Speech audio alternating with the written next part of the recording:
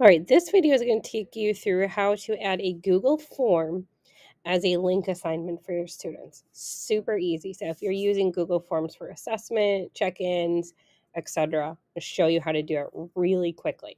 Okay, so I'm in my Canvas homepage. This is my sandbox, but you're going to be in your course. All right, I have my Google form right here that I want to insert. What we're going to do is when we're in our Google form, we're going to hit send. We're going to go to the link. We're going to shorten it. And then we're going to copy that link. Now we're going to go into your Canvas. You're going to go to modules. We're going to pretend this is a science test. And we're going to hit this plus sign next to science. And where it says add assignment, we're actually going to do external URL. We're going to paste it.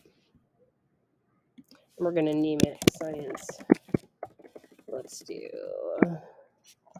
science assessment. Want it to load in a new tab. Add. All right, I'm going to scoot it to the top. Remember to publish it. Okay, but now when your students click that, they open it in a new window. There's your form.